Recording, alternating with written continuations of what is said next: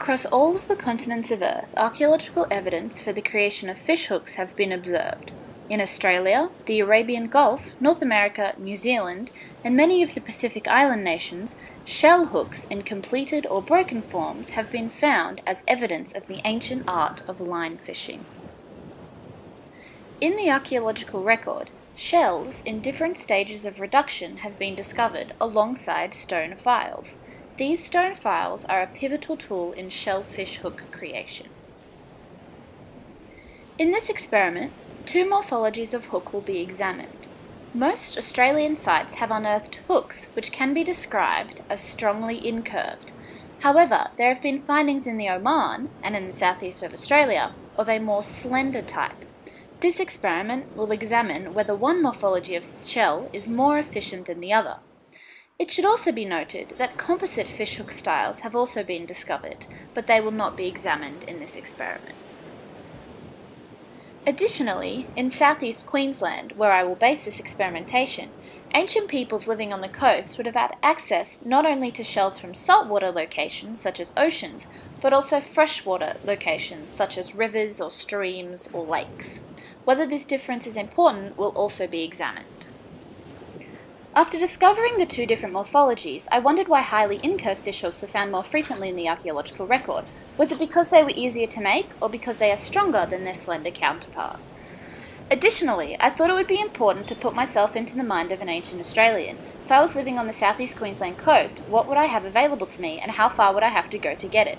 Most shell middens seem to contain saltwater shells. However, most shell middens were found near the saltwater. I wondered, could fishing have been a common practice further inland, just currently undiscovered?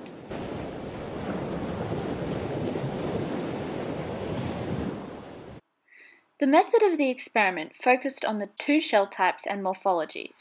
Using a burin, I would create an initial puncture, followed by filing using a stone. I would create my desired shape. I began with the shell labelled L, belonging to a freshwater mussel. This shell was one of the easiest to complete, the shell itself being reasonably flat and the thinness making it easier to penetrate through the shell.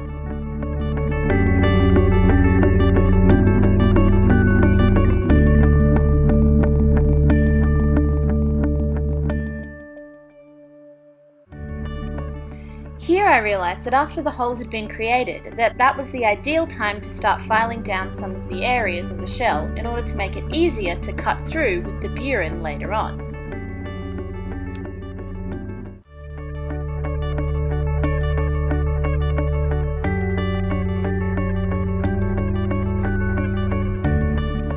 Eventually, the middle part popped out and I started to smooth it with the stone file.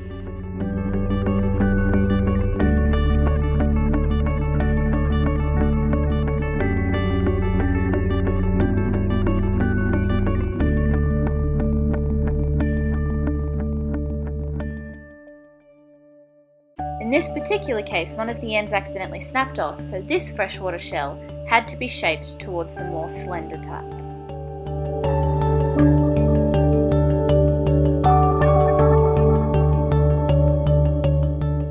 Saltwater shell H was already, luckily for me, in a similarly slender shape to what I needed, so I simply worked the point and slightly altered the overall shape to better achieve the slender curve.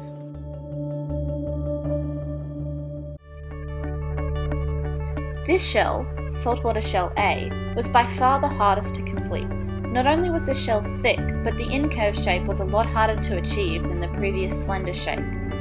After the initial hole had been created, it became imperative to utilise the stone file in this case, whereas in the freshwater shell it was simply a convenience.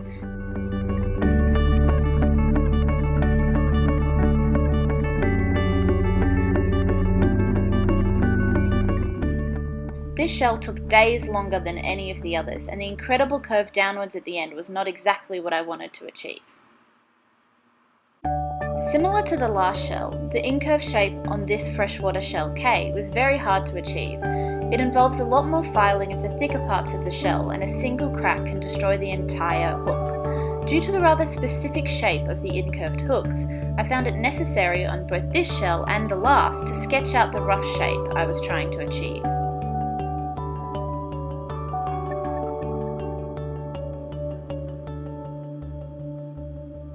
Unfortunately for me, this shell cracked in half during the reduction process. However, I was able to re-sketch out a new shape and create the incurve shape in a smaller size than I had originally intended.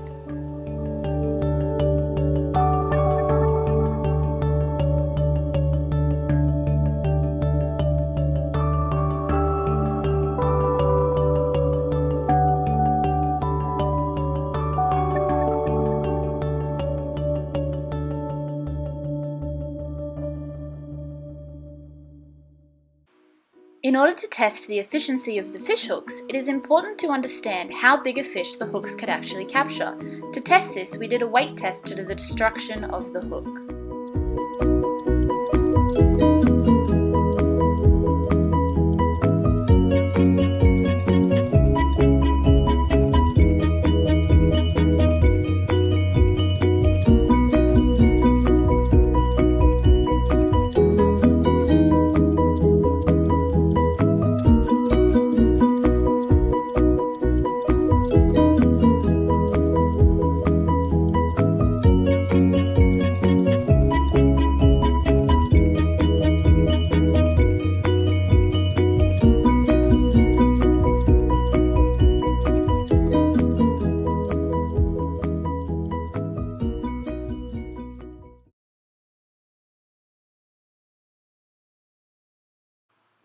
It seems clear from the results of this experiment that the freshwater shells were the most efficient.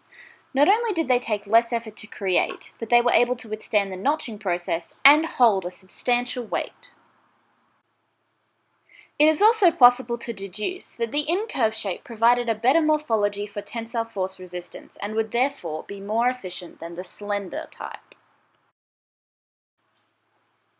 This shell is the result of the first weight test. Not only is it snapped in half, but the location of the break seems unrelated to the notches previously drawn. This shell, however, resulting from the second weight test, snapped clean off the top, right where the notches had been created to attach the fishing wire. It is also evident throughout this experiment that the skill level of the shell hook manufacturer plays a major part. With both the slender and incurve shapes, I was not able to achieve the exact shape I wanted, and therefore had to create notches on the hooks to attach the weight. These notches would definitely have played a part in weakening the hooks and therefore created inaccurate results. Additionally, in the notching and hanging process, both the saltwater hooks broke and were unable to be weight tested. This meant a true comparison between fresh and saltwater shells could not be established.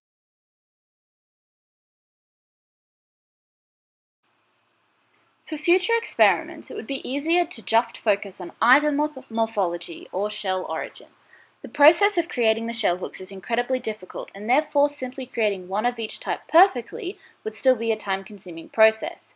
In this case, many shells once cracked could not simply be thrown aside, but had to be reworked to a possibly less than ideal shape.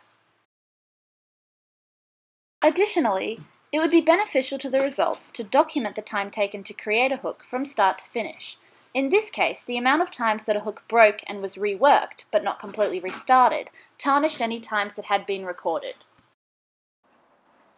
Limitations to this experiment came in the form of the experience of the fishhook manufacturer and the time taken to manufacture it. The materials that I used, it would have been beneficial to have more freshwater shells, because the amount of times that I broke them, and the equipment. It would have been better to use a measure of force instead of simply a weight measure. Fish hooks have played a vital part in the past of ancient Australians. By achieving an understanding of how and why they created and used their tools, we can better understand the circumstances in which they lived.